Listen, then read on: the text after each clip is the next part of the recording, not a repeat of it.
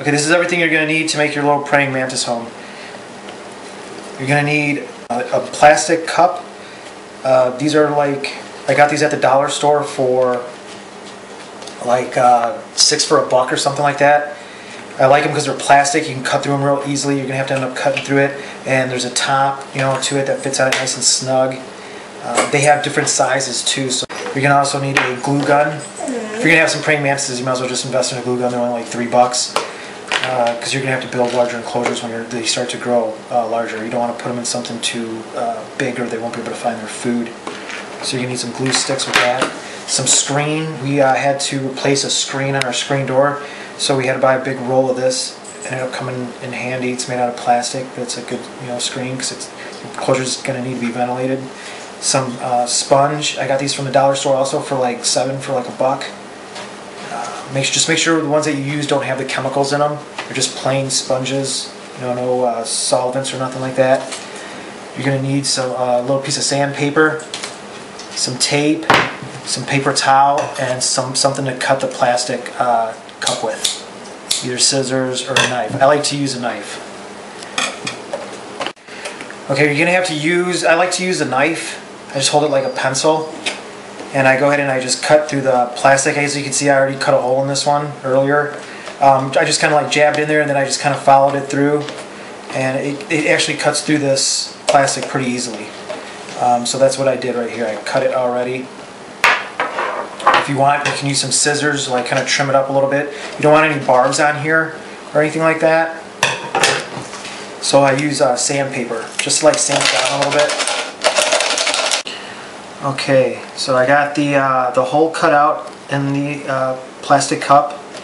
As you can see, it cracked right here, but that's okay. I mean, these are kind of fragile and they're so cheap. I mean, if you don't want it, you can just toss it. I'm just going to throw a little bit of glue on it though and kind of just make it solid.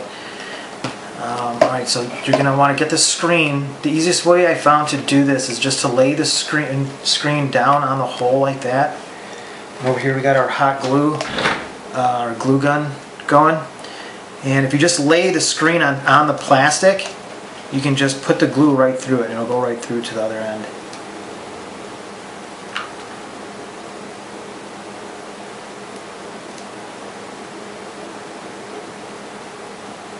Just put a generous amount on there.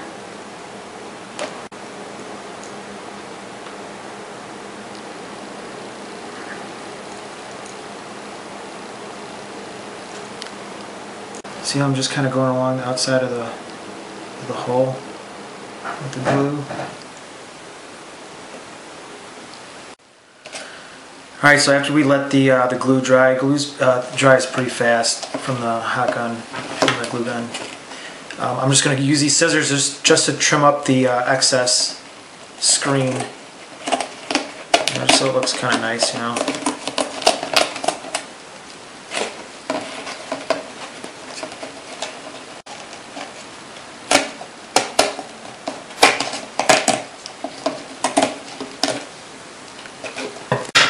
Okay, so now you got a nice little screen, to let some air inside, so your mantis can get some fresh air.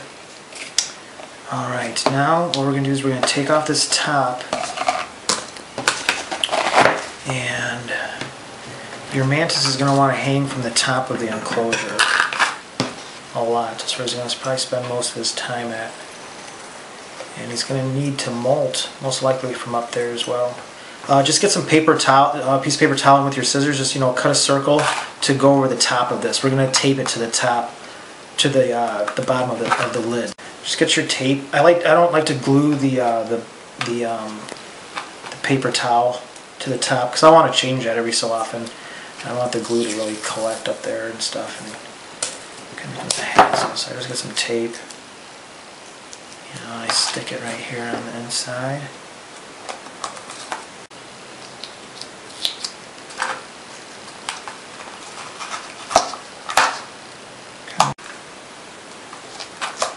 Alright, then you just get your paper towel and just kind of lay it on top of there. And just stick it on there real good.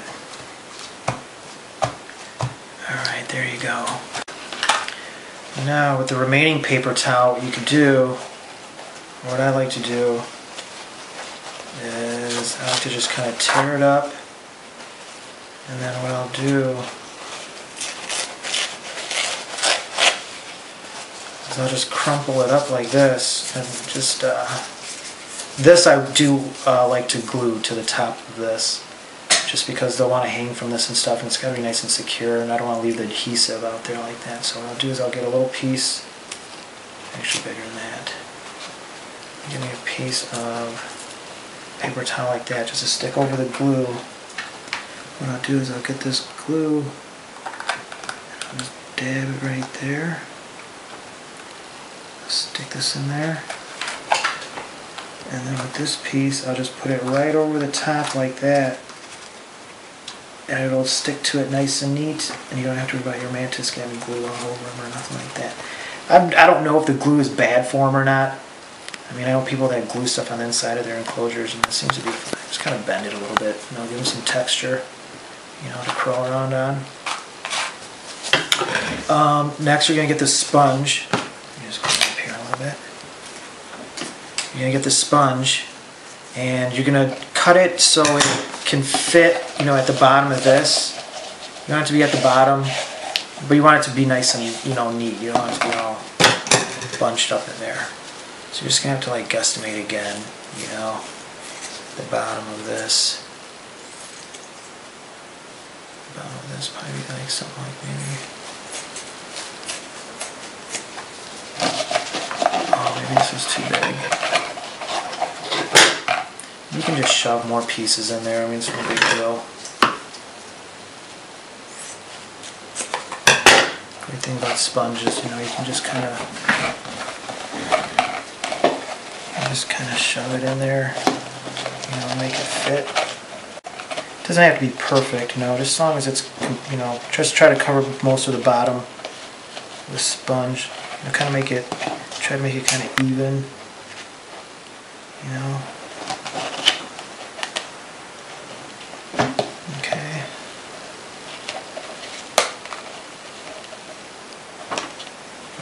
As you can see, I just kind of like got the pieces and shoved them in there. Get your sandpaper, and if you're certain species, some species it's kind of hard. I mean, when they get to a certain age and stuff like that, it might be harder for them to cling onto the side of the plastic. I know I got some mantises that are just, I mean, they just run around in here, you know, like it's nothing. I got other ones that have a hard time holding on to the edge of the enclosure. So if you can get some sandpaper and you can just kind of scratch it up in there. You might want to leave some though so you can actually see them in there, you know, make sure they're okay and stuff like that, because this is going to cloud up the side of your enclosure.